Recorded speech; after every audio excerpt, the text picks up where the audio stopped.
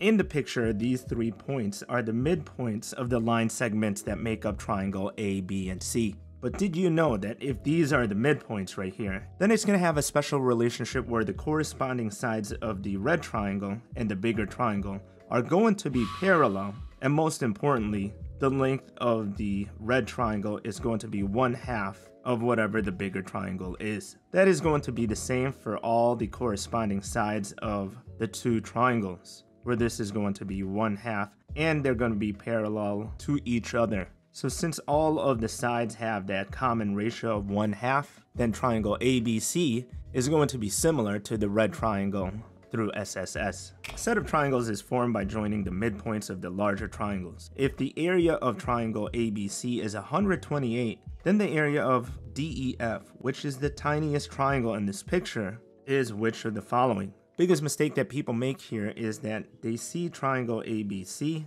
they know that the area of that is 128, but that doesn't mean that the red triangle's area is going to be 1/2. There's a second thing that you gotta know, and that is that if 2 triangles are similar, then the ratio of their areas is going to be proportional to the square of the ratio of their corresponding sides. So it's not going to equal 1/2, it's going to equal 1/2 squared, which equals 1/4. I mean, if you kind of look at the picture, the red triangle does look like it's 1/4 of the size compared to triangle ABC. So now that we know that, we can do this cool problem. If the area of the triangle ABC is 128, 1/4 of that will represent the area of that red triangle, which is going to equal 32. And that is going to be the same pattern throughout all these tiny triangles inside. So if the area of this red triangle is 32, then this triangle is going to be 1/4 of that size, which is going to equal 8. Doing that again,